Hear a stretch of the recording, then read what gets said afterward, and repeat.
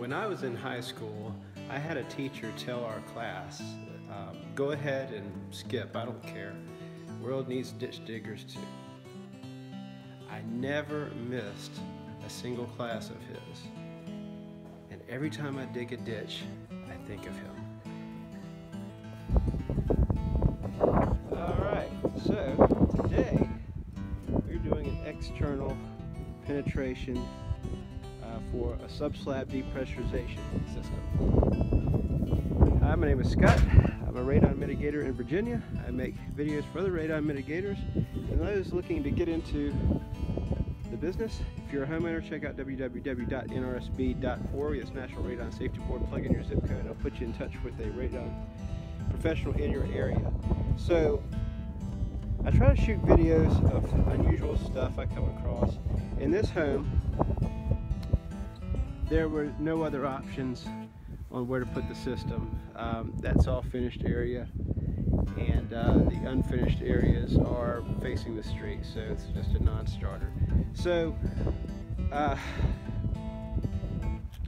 things we encountered: this is drain tile. Purpose of that is just get water away from the house, from gutters, and it lays upon the footer here, so it keeps water off the footer. I do believe, I don't know everything in the world, but I'm pretty sure that it kind of doubles up as that. And so we had enough wiggle room to just get over it, the system. And I used this stuff right here to help make sure we get good suction in there. We don't want to be pulling from cavities from where the cinder blocks and so forth were.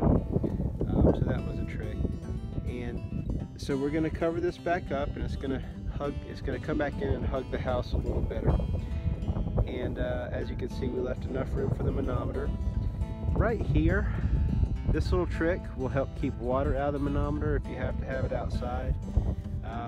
You know, the weather's just rough on this stuff, and this is the best we can do. If you don't put one of these, you can pretty much expect to be called back. And so that's a little fix that I came up with. The tubes that they provide you with, there's enough for you to snip off and make that secondary little deal right there. Should help you out. Stuff we also encounter.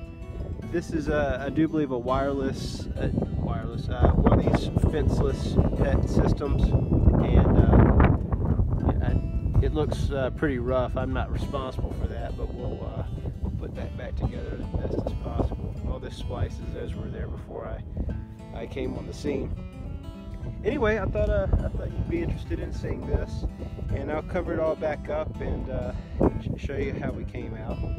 And as you can see, that's my little trick right there to when we do all this digging, to keep it from getting so messy and to try to put it back together as good as we found it. That little tray right there, they sell those to mix concrete in, and they're great for doing stuff like this. I don't usually have to dig holes this big, but you know, it's just my lucky day today. All right, talk soon. And here we are, the finished product.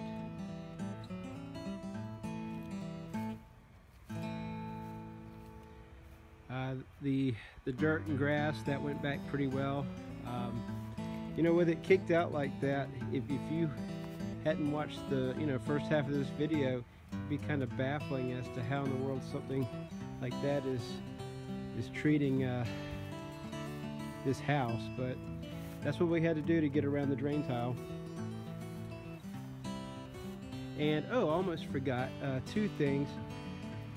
When you do a manometer outside, be sure and screw it in. The sticky tape that they give you, it'll work forever indoors, but outside, forget it. It'll be toast in no time. And also, these cell phone cameras are terrific, because I'll try to edit this in.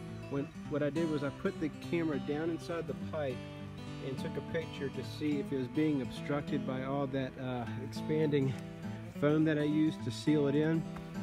So definitely want to double check on that, because that expanding foam, it can really get away from you.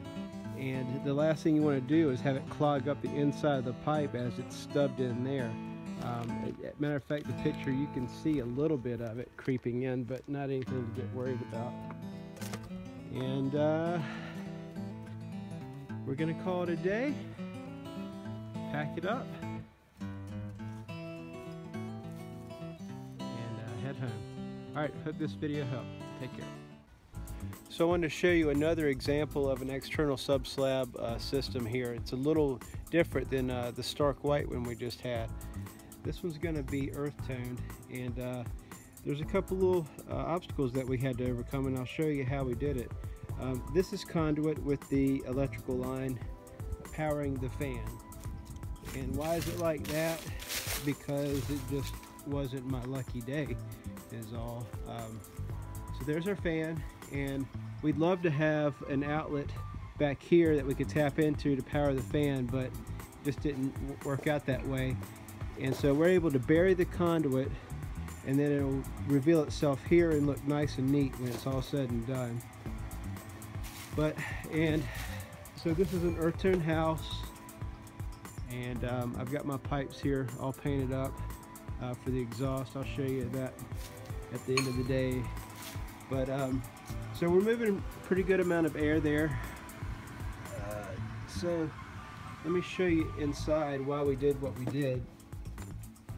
So there's the outlet that's powering the fan, and we didn't have anything to work with over here. But when I fired the fan up, I heard this a real loud hissing sound.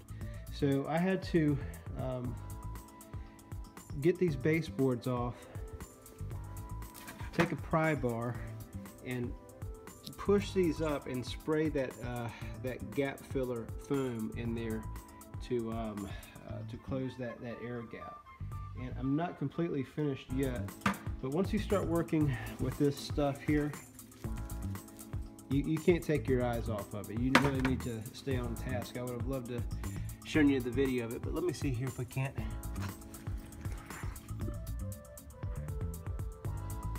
All right, you should be able to hear a little hiss right there.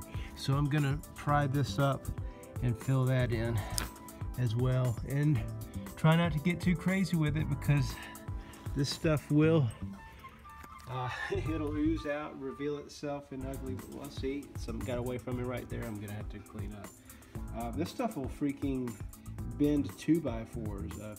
So yeah, you really got to watch out with it. But it is great stuff. That's the name of it. But it'll help you out in a pinch, like exactly what I just had. And I'm lucky that I can pull this carpet back and get to it, because in these, you know, when a house is finished like this, that can make your job difficult if there's a gap between the floor and the wall. But anyway, we're gonna land on our feet here, and I hope you picked up something.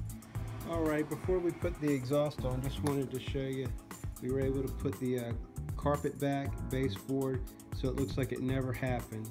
And quick tip, I don't think, well, no, I didn't. This conduit run was 12 feet, and I'm getting ready to cover that up and everything, but it would have been impossible if I didn't use baby powder. I've shared that in a couple videos before, but when you're cramming wire into a conduit, it's literally like pushing a rope, if you've ever heard that saying, and this gets it done. It's a nice trick that an old timer showed me, and I'm in his debt for showing me that. All right, we're gonna get this thing up to the roof, hopefully before night comes. Okay. All right, so here we are. It's a little after 7:30. One job, one day. That's how we do. You know, you can come back the second day if you choose to do this this gig you know, by yourself. You're gonna be in for some long days, and but I mean, if you get a helper, obviously you get out a little quicker. But anyway, I choose not to stretch these into 2 days. I think it's more of a pain to come back. I'd rather just soldier on and get it done in 1 day. But so this is how we came out: earth toned exterior sub-slab depressurization system. Alrighty, on to the house. We are back a couple days later. I'm retrieving my radon test, and it's just, I guess I didn't want to obscure my beautiful work with darkness. Might be, you know, worth it to see it in daylight and everything. But you know, that's an earth tone system, and it's certainly worth it to go that extra mile to get them like that. And I feel like the conduit work we did right there worked out beautifully. You'll never be able to tell how hard we worked to get that like that. And there it's revealing itself like so, and looks pretty good. I'm proud of this one. Okay, see you in the next video. Take care.